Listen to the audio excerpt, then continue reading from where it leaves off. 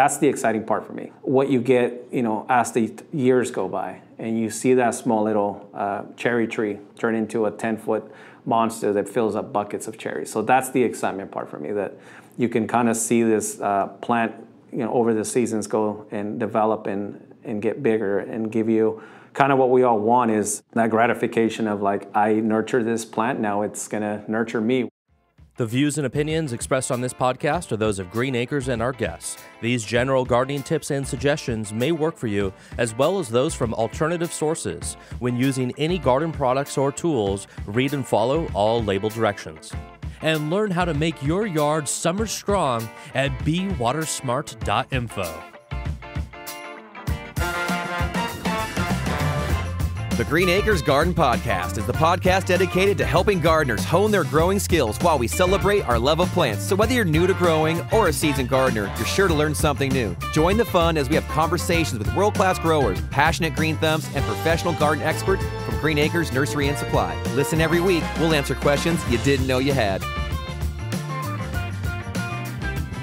And away we grow. Hello again, and what's up, all you gorgeous gardeners and beautiful botanists? Welcome to another episode of the Green Acres Garden Podcast, the home to all you plant people and people who are chlorophyll curious. Welcome back again. We got a great episode for you. I'm your host, Kevin Jordan, the Coastal Wildflower, because I went on a little trip this last week up the coast, Bodega Bay, Fort Bragg, whatnot.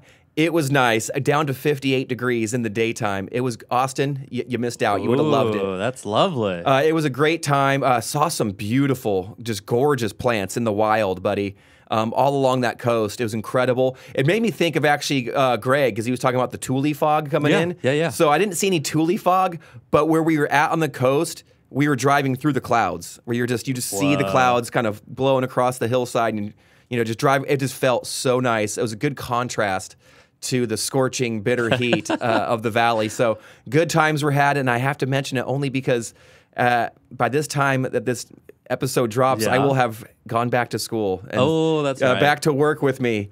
And so it's going to be, the summer's over, friends, for me. Yeah, I know. But Austin's living that good life. Let's say hello to Austin. Oh, hello. Thank you. That's really cool to hear that you got to see the ocean, man. I'm jealous. Gorgeous. Dude, amazing plants. I just love seeing the ocean. But yeah, you're right. The plants out there, there's it's a whole nother climate. So the plants are different. But you know what I noticed? People who did have landscaping in their yards, a lot of Kniphofia. Oh, really? The red hot poker. I would see just massive, just clumps of it. And it's a beautiful plant as these be 2-3 feet tall, high spikes that look like glowing hot pokers.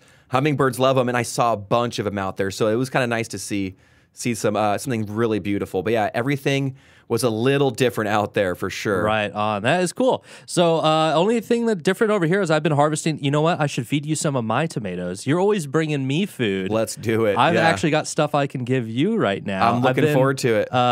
Enjoying the tomatoes I've been harvesting. Not the biggest crop. Definitely not a bumper crop. Is there a phrase for a little bit of a little underwhelming amount of harvest? Gosh, there's got to be. We got to come up with one if there's not one. We'll get there. But I'd love to share it with you. But enough of that. Let's go ahead and jump into our topic this week. I know we're talking irrigation, Kevin. Yep. Oh yeah. And you're always talking about how important drip is and all this other stuff. So why don't you set it up for us? What are we getting into this week? We're getting into the other side of the coin of success for gardening. We talk about a lot of the right plant in the right place, or putting all the effort or a lot of effort into amending your soil, adding mulch and compost, and really building up your soil so the soil can kind of support whatever plants you choose to grow in it. But the other side of that coin is proper watering. And an irrigation system is the best way to do it. Irrigation is any system that you utilize to eventually deliver water to your plants.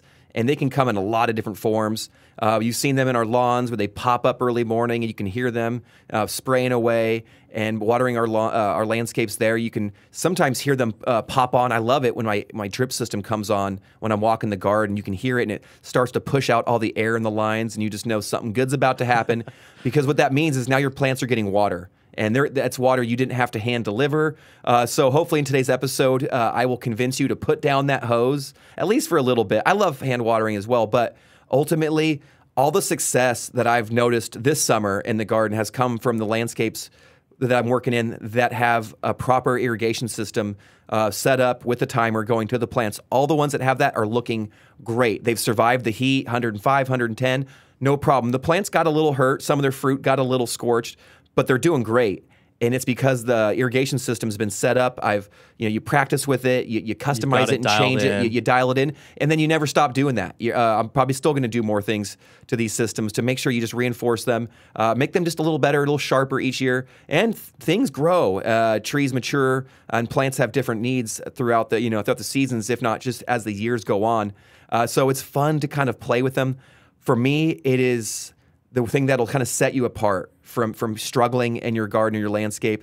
If you're having to hand water a lot of your pots and containers, even the irrigation systems that we're going to discuss with our guest, Carlos, even with those systems, you can set them up on to your containers and your pots. Actually, you have one outside, right? Yeah, I have a small growing area in my backyard, and it's all in containers, and a lot of them are raised up off the ground. And there's a spigot coming out of my house nearby. So I went and got, it was like really cheap. It was almost like the most beginner you could start. It was like a kit. I think it was a Rainbird kit. It must have been just $20 or $30, and it allows you to set drip up into like 8 different spots. Love it. And I think I expanded it to get a few more containers than 8, so I'm at like 10 or 12. So there's expansion kits for it too. But at first I was scratching my head, and it didn't take too long for me to figure it out.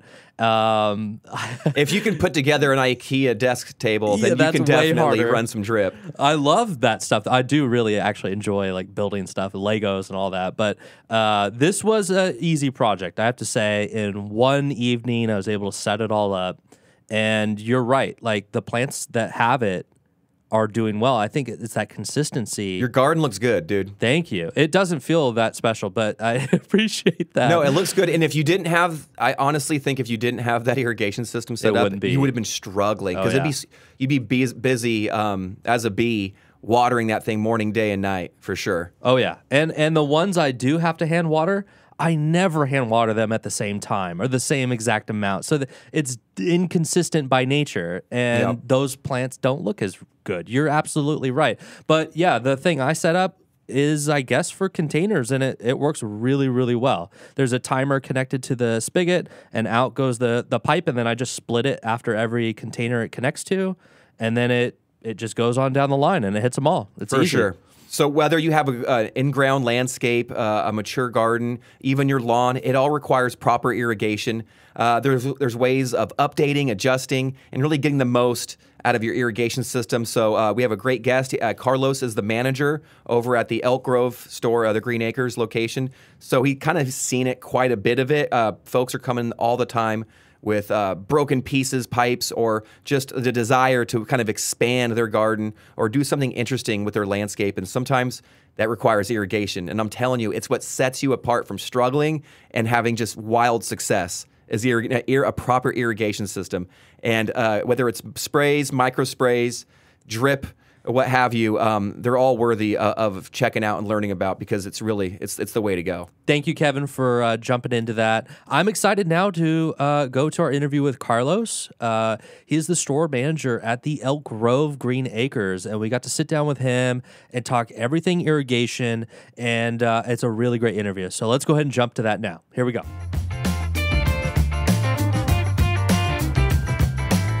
I'm Carlos Valdez. I'm the store manager here for the Green Acres in Elk Grove.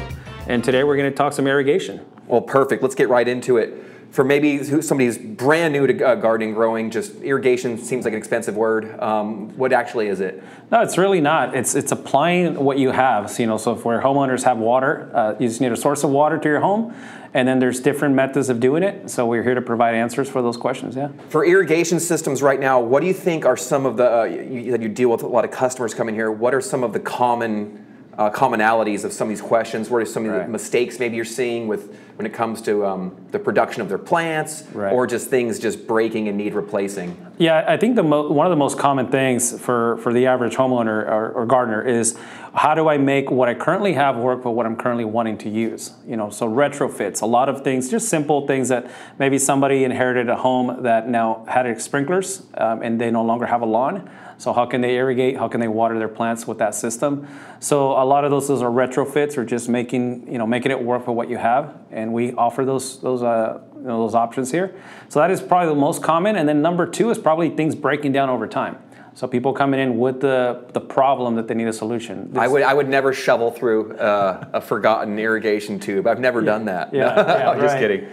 So it's something like that. I think those are the most common, is how can I make it work, and how can I fix this? This is where I'm at. And a lot of people are, this is not something you need a degree in engineering or anything to do. Technology has gotten it to where the tools and the product is a lot more user friendly.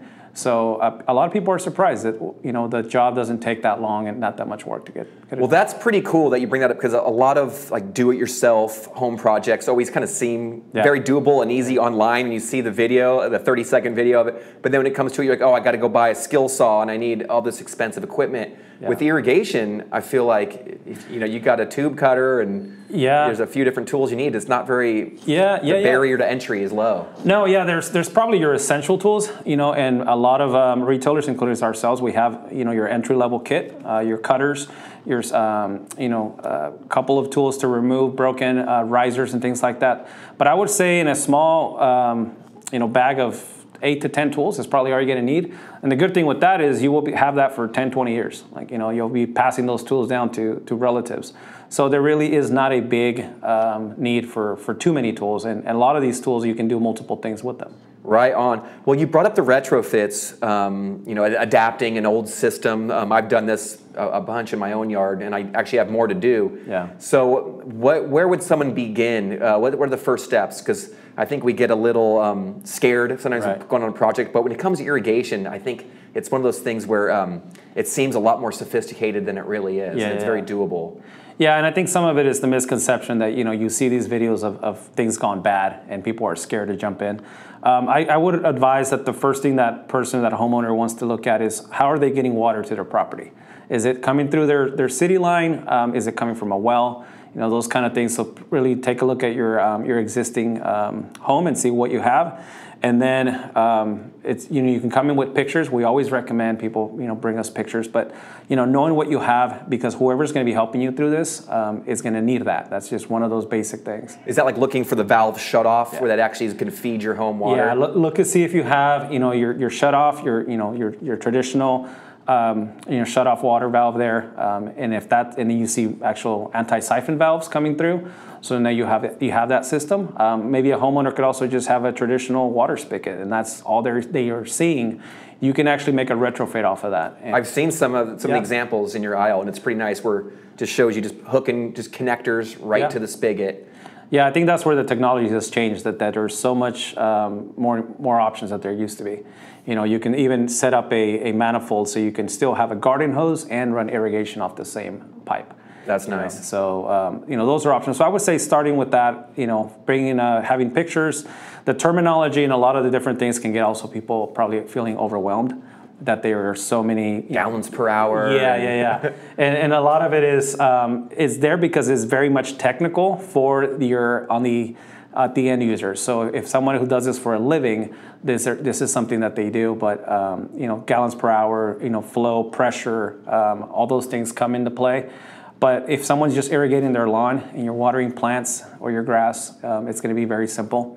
So those things do matter, don't get me wrong, but it's going to be something that, if someone was to come in and ask me, that would be something that I could bring up, but it's really not critical, for a home. Well, as it pertains to a retrofit or converting a pre-existing, vertical, above surface spray system that we're used to our sprinklers, when it comes to actually do that conversion, do we have to worry about the water pressure? Because I noticed a lot of the drip systems, they require kind of reduced pressure. Yeah, when you're expanding into using your old sprinkler risers and then tapping into those for water, the water flow and pressure does come in because you can only sustain so much water for a line. So if you're using and the size of the pipe will matter too. A homeowner could have a 1/2-inch PVC pipe and they want to run this hundreds of feet with multiple, maybe dozens of outlets. That's not going to work. You're just not going to have enough water. And we'll make those conversations with the homeowner and let them know they can upgrade to 3/4 inch so they can carry more water. Most homes are going to have either 1/2 inch or 3/4 inch underground pipe. And that'll be sufficient. If someone lives on a large property, they might be, surprised that they have 1 inch or bigger, to carry that much more water. But then what I usually work with that person is to let them know, okay, you have half inch, you don't want to, gut your whole system, that's okay, but I will have to let you know what your limit's going to be. And then, if you're selecting plants, maybe that's going to come into play. So you can only get so many trees watered, so many shrubs. But if you're not and you're wanting to water what you have already, then it's going to matter where we set up your tubing. So there's many options. I feel that most 95% of homeowners could get by with what they have. They just have to use the right product. And here at Green Acres, that's one of the things that we do. Now, what is the benefit of converting from that traditional spray system to a drip system? It's 100% how much less runoff you're going to have. So when you're using sprayers, you're basically hoping that your soil is receptive to all that water. Most soils are going to be, over watered really quickly. You're going to have a lot of runoff. So, up to... You might have overspray going onto the concrete or your you may be watering yard. walkways, you may be watering your hardscaping, places that really don't need that. So you want to make sure you focus the water to where it needs to go. I would say, if anything, maybe just the lawn and a specialty plant could benefit from overhead watering. But for the most part, stick with getting the water to where the plant needs it at the soil. That'll be the other thing is with irrigation, it does tie into having good soil. If you have good soil, usually the water gets to where it needs to go. What's nice too is I've noticed, especially with your guys' aisle, when it comes to drip system, not only can you have water just drips, right at the soil level, but you can have a little versatility in having micro sprays and smaller rising verticals. Yeah, and that's where all these options come into play. Having something just drip, like you're saying, drip around the rose bush and having a couple of emitters, provided that water. But you may have a bunch of ground cover that's just growing and sprawling through that area where you could have a couple of little 6-inch sprayers that can cover 50, 60 square feet. And you're still getting the water directly to where it's needed. It'd be harder to get that many drip emitters through 50 square feet of ground cover, but a couple of the risers, minimal water, and it gets the job done. For sure. And what I love about it, and you brought this up earlier, about just the valves. I love as many valves as I possibly can add to a system, just because it offers a lot of redundancy or the ability to kind of customize and manipulate through the seasons. I can turn an area off. Right. Even some of those risers, I've noticed have valves that you can actually open it up and close it off. What are your thoughts on that? Yeah, those are also good options to somebody who has maybe a evolving or a changing landscape throughout the year. Certain plants need more water at certain times, and then they can go into dormancy, and maybe the water that is utilized is not as you don't need as much volume, so you can put in those inline valves and monitor your water. Also, it comes into if you're going to be out of town, so there's a lot of irrigation that at this time of the year, a lot of people are on vacations, and you want to make sure you come back to your home being watered the right way. So valves and timers and things like that come into play for that. Now, what are the main components? We brought up that you need to have like a pressure reducer, and I've seen some that you guys carry where it's like an inline, where it'll actually have a filter, it looks like built into it. How is that necessary to have those micro filters on a drip system? Because I know those emitters are pretty tiny. I mean, they just weep out little drips and drops. Yeah, when it comes to irrigation, especially drip irrigation, it's a really good concept. It's a really good, efficient way of watering, but there are going to be a couple of variables that you want to mind for. One is your water source is likely going to have minerals and different deposits, so a filter is key, is handy. Those emitters will clog over time if there's not the cleanest water you could use. And then the pressure reducer actually gets everything to work the same way every single time. So that is really what makes everything balance out. So you have the same amount of water being utilized. So I would definitely recommend someone who's going into drip irrigation, get your pressure reducer. You want to have it 25 to 35 PSI. That's what these reducers are going to do. Your traditional water pressure from the city is anywhere up to 60 PSI, depending where you live. So it's a little bit too much water pressure. And then I've broken a few in my day, not knowing in my early days for sure. I'm like, pop! You see an emitter explode, you're like, I did something wrong. Exactly, yeah. And then the filters is what keeps your consistency. It also cuts down on your maintenance. I love that. Yeah. And I noticed those emitters those filters, You can just unscrew them. What would you suggest? Once a season, once a year, once every few years? How often do we need to clean these? Yeah, those filters, once a season, definitely, especially for someone growing edibles. Maybe someone's growing vegetables during summer months and the winter months. So if that system's going to be utilized on something as critical as growing something you're likely going to be eating, you want to make sure your filter's clean out there on the season. And yeah, the technology has gotten now where you can easily unthread the filter, take the cartridge to the water sink, and then just flush it through. And it's actually a fun way to see how cleaner your water could be. You'll see that firsthand with the filters. When it comes to adapting to drip, I know you can do a whole system where you convert it out, and now you have an entire new system in your front yard that's all drip.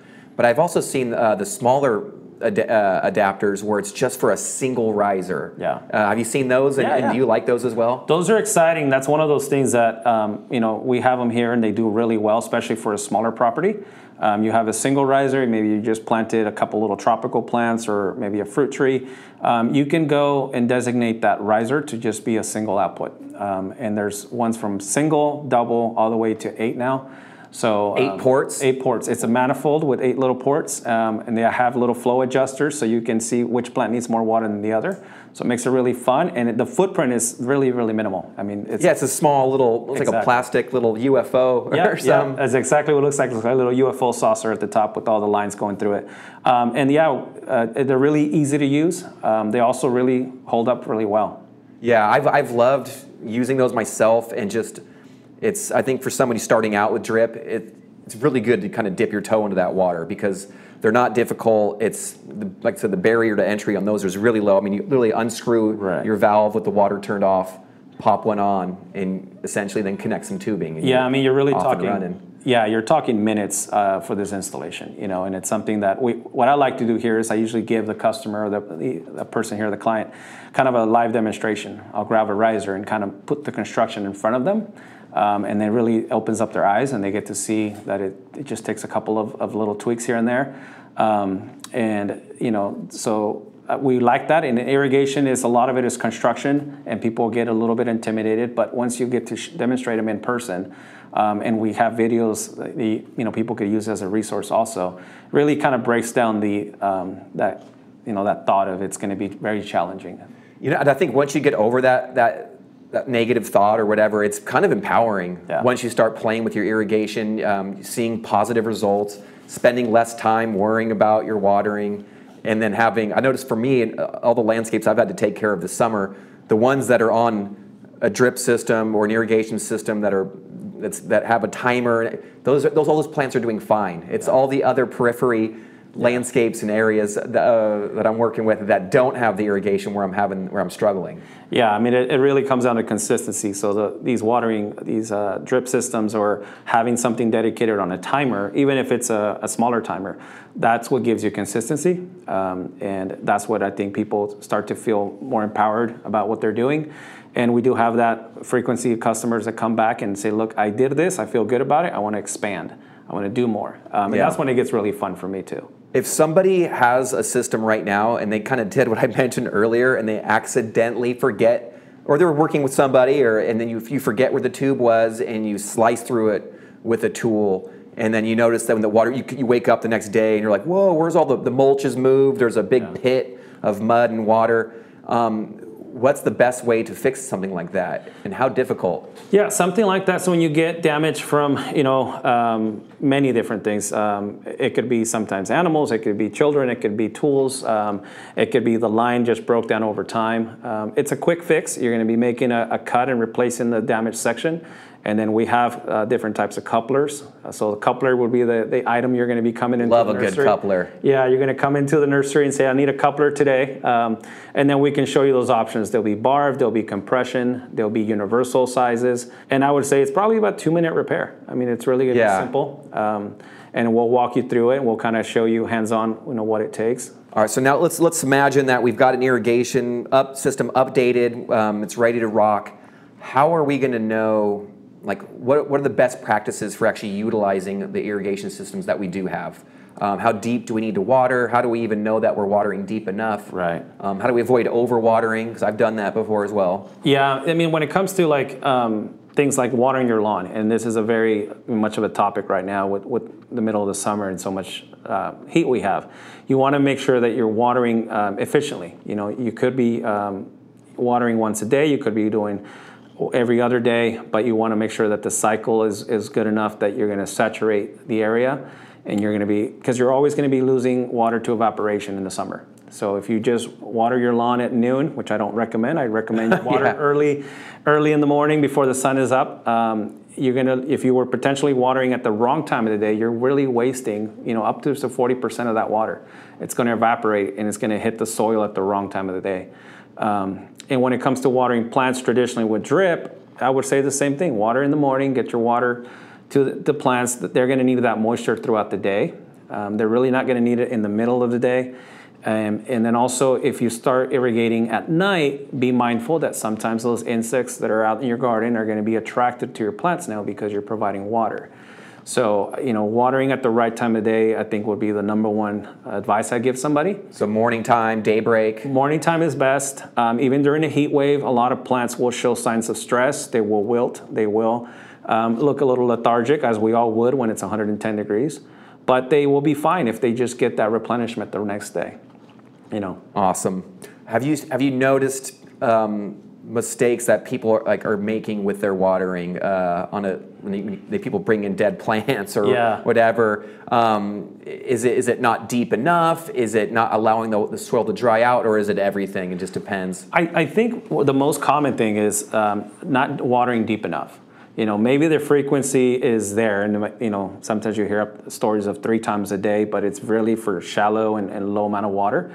You want to do deep soaking water. You want to do it infrequently. So if that plant you just bought at the nursery, it's beautiful and it's looking great, you take it home, you're likely going to have to baby it for the first couple of weeks. So there will be little additional watering, but as long as your cycles are deep watering, let the plant dry the soil dry out and let the plant take what it needs. But I think the number one common thing is the not deep enough watering. I also would say another one that comes up in the summertime is people going out with the garden hose in the late afternoon hours and wanting to shower or rinse their plants. There's no benefit to that. There's more harm to those plants. By you spraying them with water, that plant tissue is going to be so hot that you adding water is only going to make it worse. So that's one of those urban legends out there that the plants get hot and you can shower them. Like we like a good spray when it's hot out, but exactly. Keep that to us and your pets and such. But for your plants, get the water to the base. Deep watering cycles. Be mindful that if you did purchase a new plant, it's going to take a little bit more time. But as season goes through, they will establish. Those roots follow the water. So if you're watering deep, those roots will anchor themselves in the soil, and then you'll see a more resilient plant. Sticking consistent with the watering is the number one advice I give people is, look, just stay consistent with it, ride that pattern. The plant will adapt. We do get hot. Usually the heat waves come and go. So you'll likely see the plant go a little bit stagnant during the heat wave and it won't do much. But as soon as it cools down, you'll start seeing that it's growing. It's producing blooms. That's like my roses right now. Yeah. They were off and running this spring, and then the last month they're like, no, I'm not gonna hang out and not do much. Yeah, the plant, it's a living organism you're growing, so they will pause when the weather is at its worst. When it comes to watering your plants, it's come up with a plan, and if you don't have a plan, find the right person, professional. Come over to me and we can talk about what you have, what your, something as simple as your schedule, your life schedule. You could be a professional who's not home as much, but you still can have plants, thrive. So, let us know what you're needing, and we can adapt that to your schedule.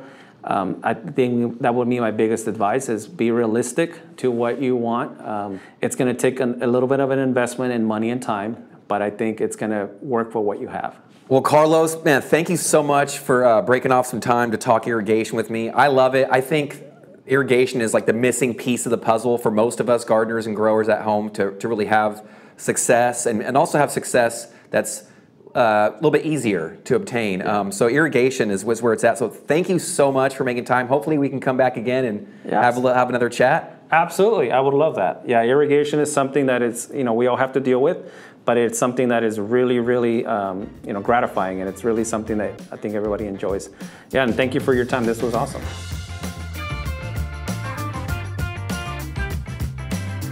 All right, we are back from our interview. Big thank you to Carlos. Go check him out at the Green Acres in Elk Grove. He's the store manager down there, so go say hi if you can. And then, one last plug for Harvest Day, which is tomorrow. If you're listening on the day of this episode's release, it's Saturday, August 3rd. But don't worry, if you didn't get it on your schedule, that's okay. Next week, we're going to do a whole episode about it. We're going to be doing out there. We're going to have some fun, right, Kevin? Oh, yeah. I'm excited. Cannot wait. Yeah, get some coverage of the event. Some of our good friends from the show are featured speakers. Oh, yeah. A lot of garden friends out there. Oh, yeah. Even our producer, Greg, is going to be talking. So come back and listen next week. We're going to give you guys the rundown of Harvest Day 2024. And Kevin, take us out. Another awesome week talking plants. I'm telling you, irrigation systems, they are the way to go, man. They really bring on the success. So until next week, garden friends, I'm wishing you all an amazing week in your own gardens and your lives. Hey, life's too short. Get dirty out in that garden. Please garden for love, cultivate some joy, and please never stop growing. We'll see you next time, garden friends.